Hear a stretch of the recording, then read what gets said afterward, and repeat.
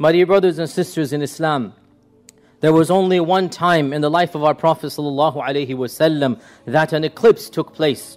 And this eclipse, it took place when our Prophet ﷺ was around 61 years old. And it coincided with one of the most tragic events in the life of our Prophet ﷺ.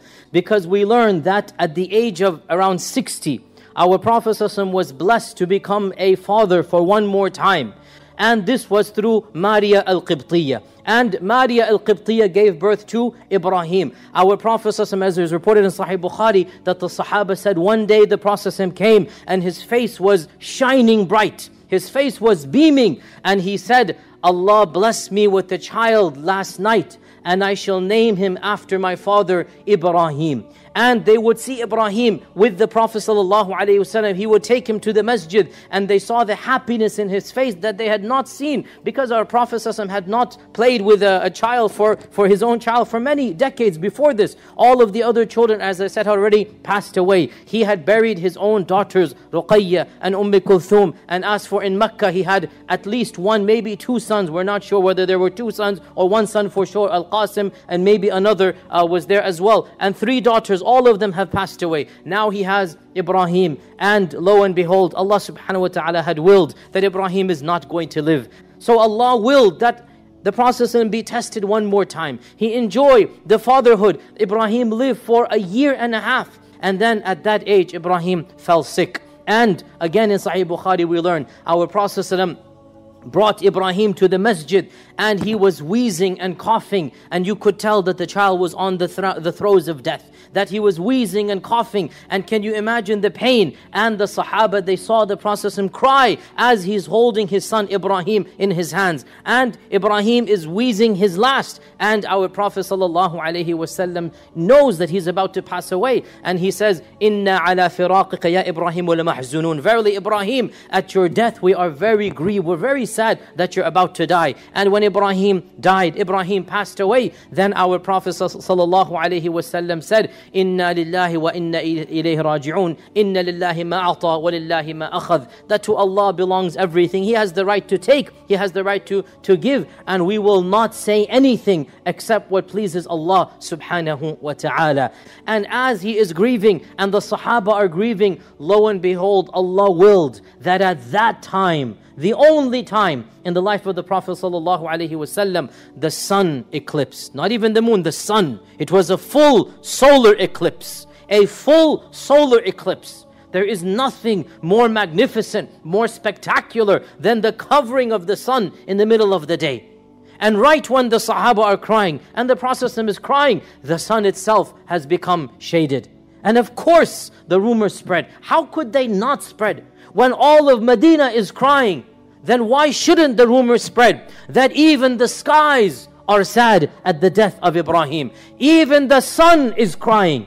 Even the celestial objects are showing their huzn, their grief at the death of the son of the Prophet ﷺ. The world and all that is in it is sad with the sadness of the Prophet ﷺ. Why shouldn't they believe this? It's common sense to believe. But our Prophet ﷺ, on the day his son died, cannot but teach Tawheed. He cannot but preach Islam. We don't believe in superstitions. We are not a people that believe in bizarre rituals and mythologies. No, we are people who believe in Allah subhanahu wa ta'ala and the power of Allah subhanahu wa ta'ala. So on the day he buries his son, he's barely come back from the graveyard, and he calls all of the people to the masjid. A crier is sent, As-salatu jami'ah, As-salatu jami'ah. Come. This is what you say when you want people to come to the masjid and you don't give adhan. Adhan is only given for the 5 salawat. For other than the 5 salawat, when they have to come, you say As-salatu jami'ah. So As-salatu jami'ah, everybody comes. And our Prophet ﷺ then led them in a long salah, a long prayer. And as Aisha and others said, it was as if he recited all of Qadr al-Baqarah, the size of Surah al-Baqarah. And he did not finish until the eclipse eclipse itself disappeared. And as I said, this is indeed the sunnah, but it is difficult for us in this land and when we have work tomorrow to follow that sunnah. And of course, by the way, the salah and the khutbah is sunnah. It is not wajib. It is good to attend and it is sunnah, and it is not something that is wajib. So he prayed as long as the eclipse was in session. Then when the eclipse finished, then he stood up and he gave a khutbah. And in that khutbah, he said that beautiful phrase, إِنَّ الشَّمْسَ وَالْقَمَرَ آيَتَانِ مِنْ آيَاتِ اللَّهِ تَعَالَى لَا يَنْكَسِفَانِ لِمَوْتِ أَحَدٍ وَلَا لِحَيَاتِهِ. The sun and the moon are of the miracles of Allah. They are the creation of Allah. Their eclipse is independent of the death and the life of anybody on this earth. And I have said before and I will say it again, this one incident, wallahi, is one of the most powerful incidents that our Prophet ﷺ was a true prophet. As-Sadiqul Ameen. As-Sadiqul Ameen. Had he, astaghfirullah, or anybody been a false prophet, had any person in his shoes who was a false prophet, this happens to him. What an amazing story. What an amazing mythology to extract, to concoct. Let the people speak. It's not even as if he was spreading the rumor. It's not even as if he was saying, look, even the skies are crying because I am sad. No, he had to speak the truth. As-Sadiq al-Ameen, As-Sadiq al-Masduq. He has to say the truth. So he calls the people and he says, the eclipse has nothing to do with the life and death of anybody in this world. These are of the creation of Allah subhanahu wa ta'ala. So when the sun or the moon eclipses, then sallu wa kabbiru wa saddaqu. That tasaddaqu, that pray and say takbir and give charity until the eclipse goes away.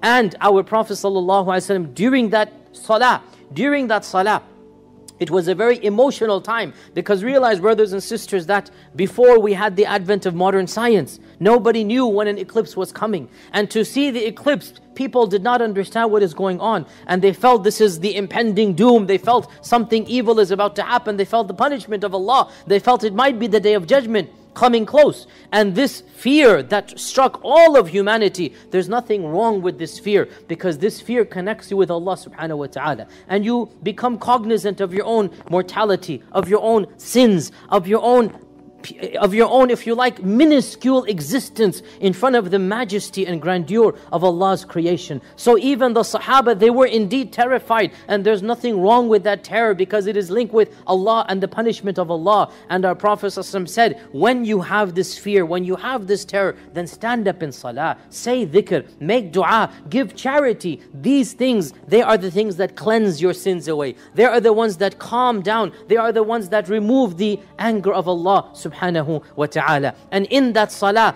our Prophet sallallahu alaihi wasallam, he took a step back and he took a step forward. And he explained later on that while I was praying, Allah showed me heaven and hell. He showed me Jannah and Jahannam. So when I saw Jannah, I took a step forward, wanting to pluck the grapes from Jannah. And if I had plucked those grapes, then one bunch of grapes would have fed you all until the day of judgment.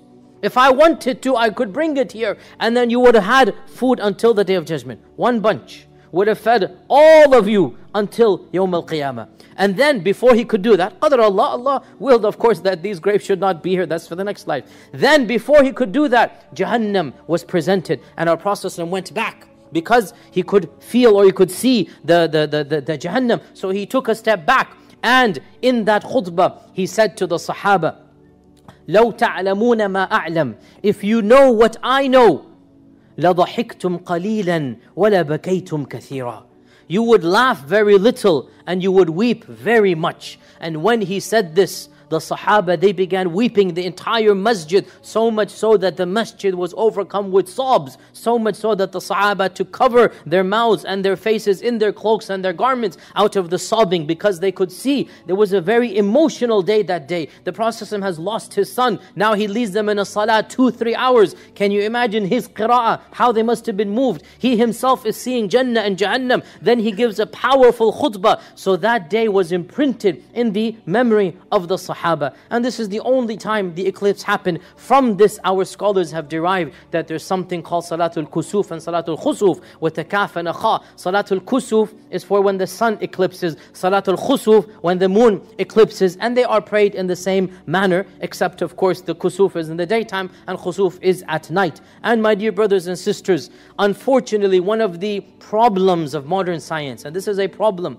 is that modern science unfortunately has caused many of us to lose the awe that we should have when it comes to the creation of Allah subhanahu wa ta'ala. The fact of the matter is that even if we know there's going to be an eclipse, and even if we have 100,000 pictures, and even if we can see it on YouTube and on our iPhones, and we know exactly when it will begin and end, this does not take away from the majesty, from the beauty, from the splendor, from the absolute amazement of this creation of Allah subhanahu wa ta'ala. Brothers and sisters, the sun and the moon are of the most miraculous creations of Allah. وَالشَّمْسُ وَالْقَمَرُ بِحُسْبَانٍ, Allah says, the sun and the moon have been placed in order. وَمِنْ آيَاتِهِ اللَّيْلُ وَالنَّهَارُ وَالشَّمْسُ وَالْقَمَرُ. Of His miracles is the night and the day and the sun and the moon. Wallahi, brothers and sisters, to think about it, it is mind-boggling. These massive objects, this ball of fire and gas and helium hurtling through space at tens of thousands of kilometers an hour, tens of thousands, and it is going on its own axis, and around it are going so many planets, and around the planets are going so many moons, and yet their coordination is so precise that we do not time the eclipses. We do not time the sun and the moon. Time comes from the movement of the sun and the moon. Think about it. Our time comes from the precision of the movements of the sun and the moon. Where do we get the 24 hours? Where do we get the day? Where do we get the night? Where do we get our seconds? Our time is based upon the precision of these massive objects hurtling through space. And that's what Allah says, وَالشَّمْسُ وَالْقَمَرُ بِحُسْبَانٍ. The sun and the moon, they are in a precise orbit. كُلٌّ فِي فَلَكٍ يَسْبَحُونَ. لَلشَّمْسُ يَنْبَغِي لَهَا أَن تُدْرِكَ الْقَمَرَ وَلَا اللَّيْلُ سَابِقُ النَّهَارِ. The sun is not going to overtake the moon, nor will the day come before the night. Each one is in its own orbit. Who has the power to control these magnificent, huge creations? Who has the power to coordinate these structures such that we know exactly the timing of them, and we extract our day and our month and our year from the precision of their movements? Wallahi, that is indeed Al-Khaliq, Al-Alim, Al-Qadir, ala kulli shay'in qadir. These creations around us, they should bring us in awe. How insignificant we are, how puny we are in comparison to the creation.